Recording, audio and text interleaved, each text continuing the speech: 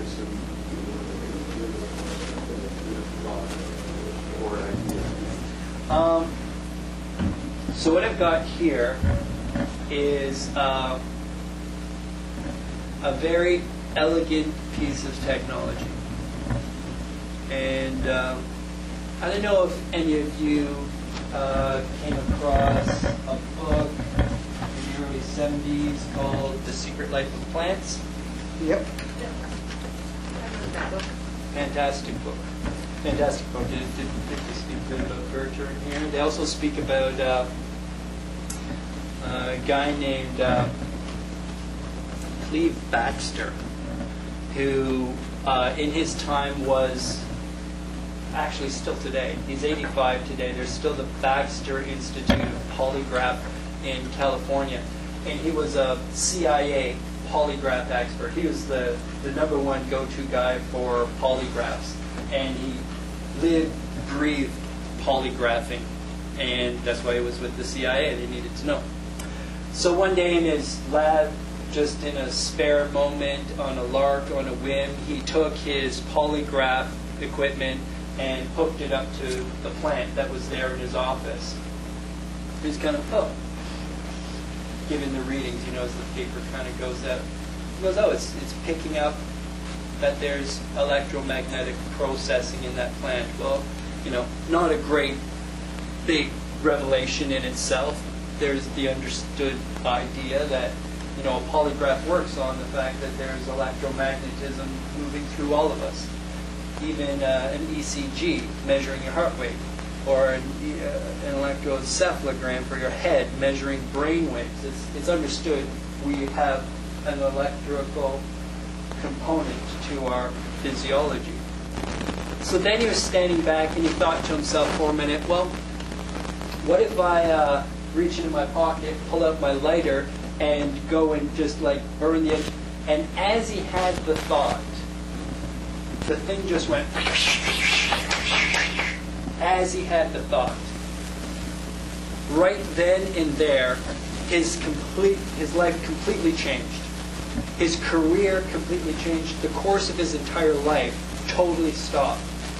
He was in the moment of a revelation, of a perception, of some unspeakable awareness going on within that plant, and is readily identified in the polygraph. Now, a lot of people might say, there could have been a solar flare, or maybe there was an electrical outage in the next building, or something like that. Well, Cleve Baxter then, from that moment, dedicated the next 40 years of his life until today and ongoing to the research of that. Getting very specific into the perception, the ability of plants to perceive, to be able to be sensitive to electromagnetic influence.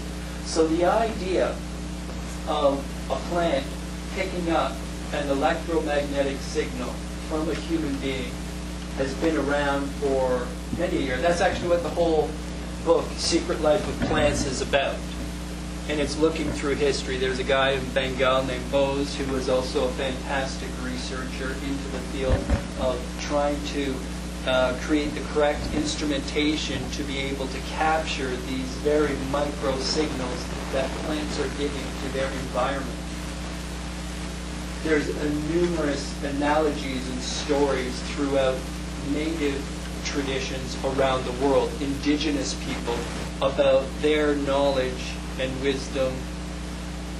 Couched within their knowledge and wisdom of their environment is an understanding and an acceptance that there is intelligence within plants. So Native North Americans have it. The Maori in Australia have it. It's popular through almost, I don't know if there's an indigenous people on the planet that don't have some level of mysticism about plants. We call it mysticism. They call it reality. Well, coming from a Western point of view, the research into the energetic relationship between human and plant has been going on for 40 years, since that moment of Baxter. And there was inklings of it before. The effect actually became coined as the Baxter effect, where you think something and a plant responds, and that response is detectable. of the detection of plants to human electromagnetic radiation, a friend of mine, based on inspiration from The Secret Life of Plants, an electrical engineer named Martin Panini, created this called the Floranium that has a sensor that gets attached to a leaf that's 400 times more sensitive than an ECG. It's got a little microprocessor in there, and numerous kinds of, there's a little software or a firmware package inside of it that's calibrated so that the signals, electromagnetic signals that a plant feels or senses, get amplified and displayed into that light. So as a person approaches the plant, and I guess I wanted you to be able to see that. Now here's the thing. There is, within this room, like I was saying, so many different influences. There's the temperature in the air. There's the changing temperature in the air. Hot, cold, the cold draft coming in. There's the amount of humidity that's in this room. There's all the TV and radio signals coming through. So this is going to be responding continuously to a certain natural ebbing and flowing of energy that's moving through the plant. And then there's its own processing also.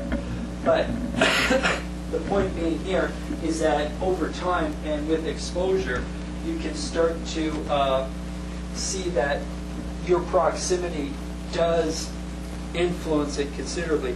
And just to adjust the conductivity of the plant itself, we'll see this. Okay. What happens is it's adjusted to a sensitivity within a very fine range of electrical signal. If it's below that range, it pulses green, and if the signal is above that range, it pulses red. So that means it's not giving you a reading. But when it's in the range that it's able to process, at about 0.08 microamps, it will then give a reading like this one over here. Now the question is, as I approach that plant, what is the interaction between the plant and myself that would be causing an electromagnetic change to take place? What part of me is it responding to? And this is where it gets interesting.